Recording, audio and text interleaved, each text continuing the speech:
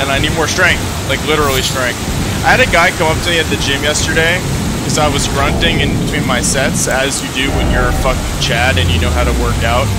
No, I'm joking, but actually also I'm not joking. Like, you know, if you're at a gym and you're paying for a gym membership, you should be able to exert yourself.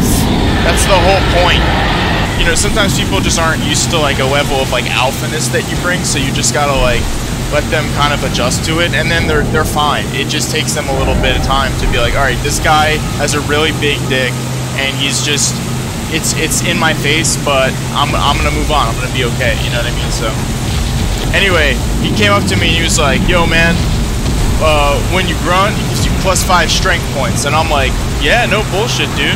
You could call it a primal rage, whatever you want to call it, but it taps into that, and you just the weight just moves up. It just goes up.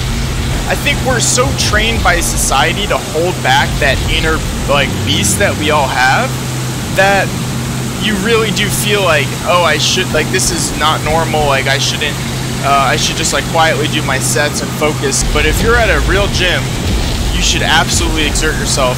Fuck what other people are feeling, guys. Like, you're there to improve yourself. At the end of the day, but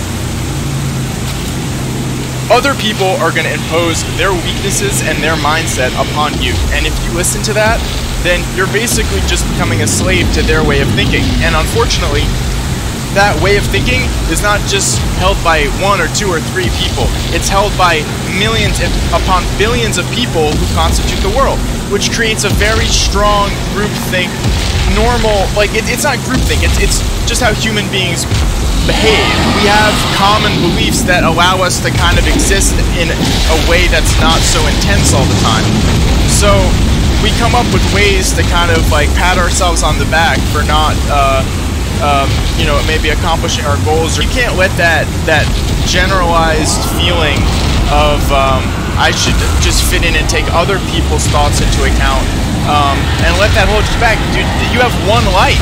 If you let other people dictate how you live your life, that's so, to me, like, I understand how it happens, but when you really get down to thinking about it, it's pathetic, it's sad, man. I think about how many people have so much to offer this world, but just, they've let that way of thinking get in their brain so much that they can't actually pursue the things that they would really want in the ways that they want.